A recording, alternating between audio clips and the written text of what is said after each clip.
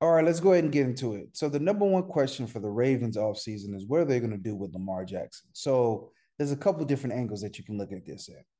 So they've offered Lamar Jackson contract extensions, I believe, the past 2 summers, and he has declined.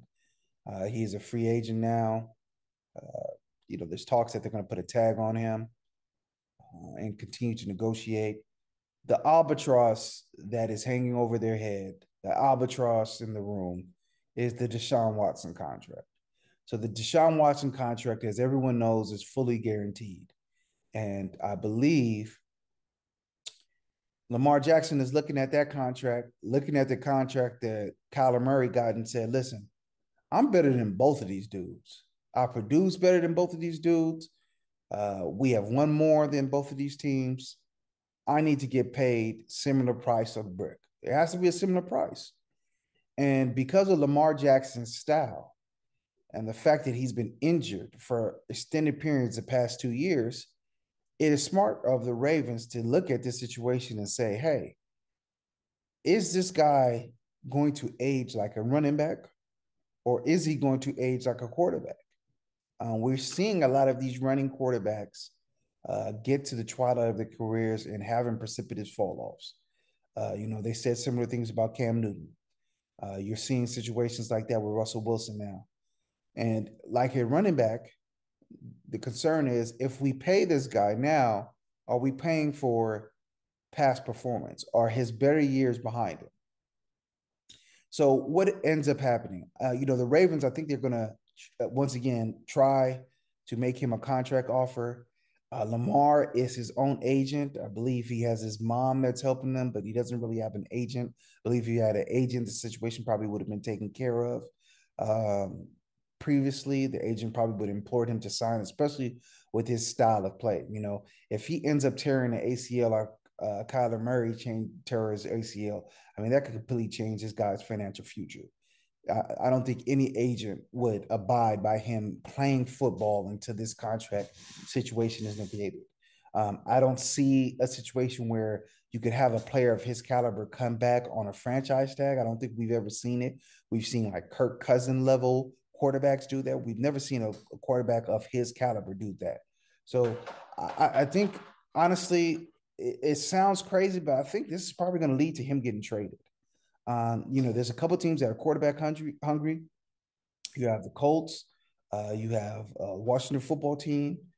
You have, he wants to play in Miami. They've been loyal to us, so I don't see that happening.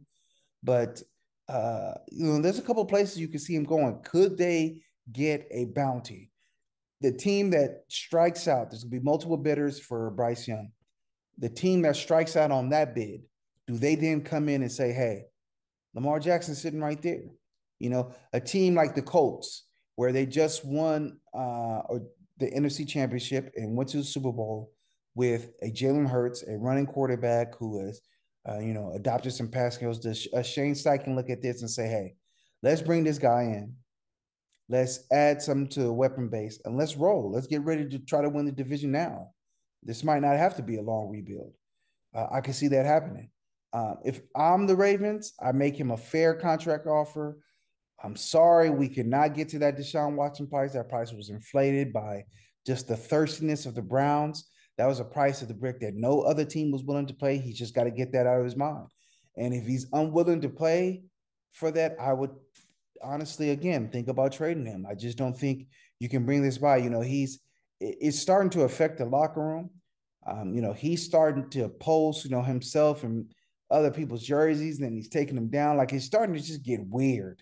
And winning a Super Bowl is hard. You have that Chiefs juggernaut in your conference that you have to take care of. You have the Bengals in your division that are coming up that you have to take care of. It requires focus, it requires buy in. And you're not going to do that when you got your leader of your team, he's halfway in, halfway out. And I'm not blaming him. He wants to get paid. He feels like he's better. Save that crying for your mama. I don't want to hear about that. Oh, the Browns did this and the Cardinals did that and they were dumb. They set the price of, and I'm overperformed what the price for those players is. So why shouldn't I get more? So I understand it. This ain't no knock on Lamar. That's not this. That's not what this is at all. It's just a what do the Ravens do in this situation? And I think it's just going to lead to them trading him.